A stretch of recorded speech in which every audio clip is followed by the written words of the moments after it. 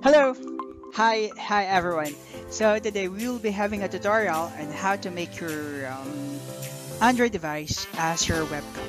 So in my case, since I am an online English teacher, so I found a way on how to make the video better. So because my camera or my laptop's camera is just 0.5 megapixels, that is why. So I found or I looked for a way how to have an HD camera. So actually I am using it right now. So as I as I have this tutorial. So first let's go to google.com. Alright. So after loading the page, you need to search for Droid Cam. Okay, Droid Cam client. Okay, so Droid Cam client, and you need to click it, and you need to go to the website. So the website is www.dev47apps.com.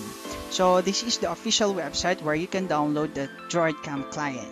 Alright, so click it, and medyo mabagal ang internet. And after loading the page, so you need to click this one. So this is the download button for the client. So after clicking, obviously it will be downloaded. Okay, it will be automatically downloaded. And after downloading, you need to open it, of course. Okay, I cannot open it right now because I am using it as my secondary camera or main camera for this tutorial. So after that one, so you need to open or to use your Android phone naman this time to look for the Droid Cam app in Play Store. So makikita lang siya sa Play Store, so you can download it because it's free naman, so you don't need to pay for it. And after downloading, of course, you need to install it. And after installing, you need to open it, obviously. So this time, so after na-download mo na yung application in your mobile device or Android phone, you need to open it also in your laptop. So you need to open it, and I will stop the video first. And ang makikita nyo is just like this.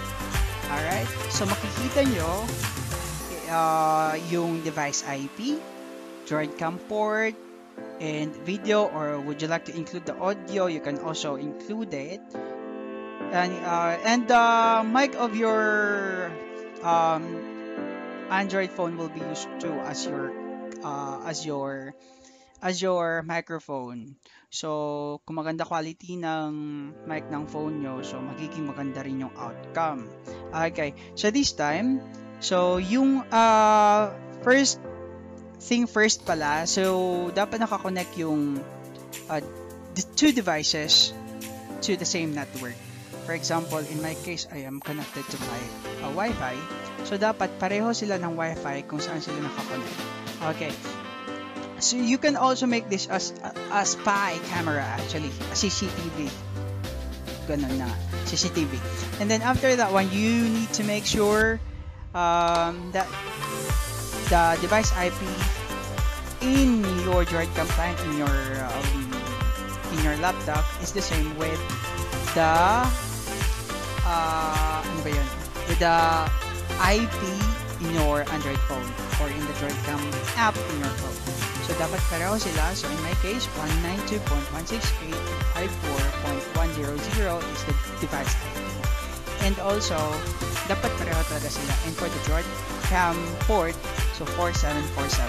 So namit ko only the video because I have my headset to use. And after that one, so you need to start it. Okay, so very easy.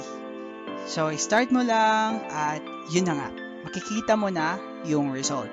So you can use your Android phone na as your webcam, diba? HD, and you can also choose, actually tatlo yan, Droid Cam 1, 2, and the 240. 240 is, you know, mas mababa yung quality, but this one is the best one. So Droid Cam 2.